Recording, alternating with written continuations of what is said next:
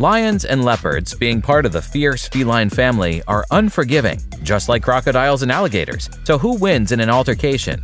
Crocodile may seem the answer at times, and at other times it seems like a lion would be the one who wins the fight, but it gets pretty unpredictable. Crocodiles and alligators, due to their gigantic jaws and killer teeth, are thought to take over the lions in general, but the crocodile or the alligator is in a real mess if he gets into a fight with a lion when he's not in the water, or the lions are more in number. In this clip, you can see a pride of lions enjoying its kill when a crocodile passes by. Clearly, he has done the math. He's not going to win a fight with this number of lions, so he can be seen quietly going through his life.